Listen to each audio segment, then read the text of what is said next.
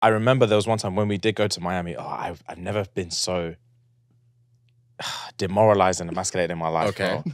I felt like a traitor. We're in a club and it was mad loud, and I was telling the lady behind the bar, I was like, "What beers do you have?"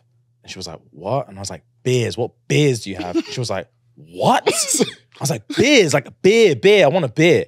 And she was like, "What are you saying?" And I was like, "Beer." She was like, "Oh." I was like, I want a beer. Oh, damn. "Oh, it was facts, bro." A bit. Wow. Yeah, I was So you livid. just had to switch up real quick. Real quick.